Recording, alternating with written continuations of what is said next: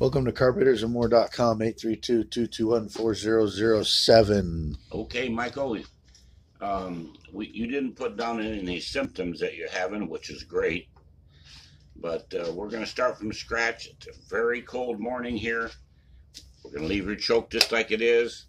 We got fuel in it. We're going to try to crank it up and see what it does.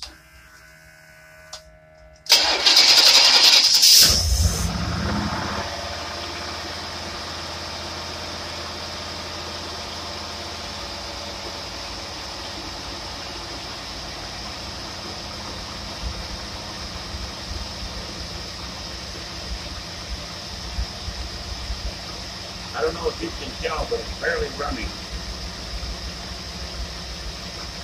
So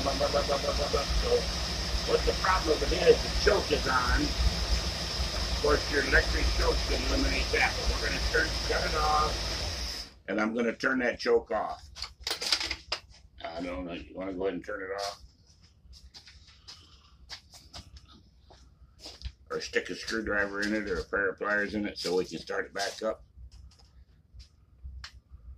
On these Pontiacs, they don't have what that's called a carb idle screw. We thread that and put one in there. Maybe we make it a real carburetor.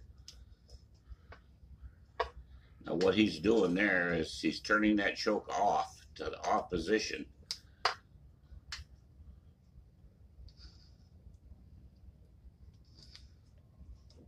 He's still turning. That should turn the vent. There it goes. Okay, now when you get your electric choke installed, that's the position it'll be in. And you get written instructions how to turn it on, how to set it. And then you don't set it until you get it on the car, till the temperature is 45 degrees or colder outside. Well, let's see what it goes, how it does now.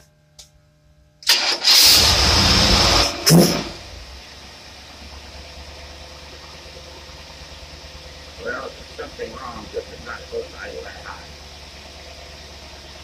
That's something you keep that high-speed camera stuff like that. No. Okay, you got a big problem there. Bent butterfly, bent shaft, who knows what it is. Yeah, I don't like the sound of that. Okay.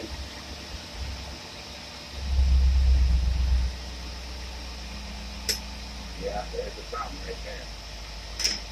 Okay, put her in gear. Let's see if it's got any torque.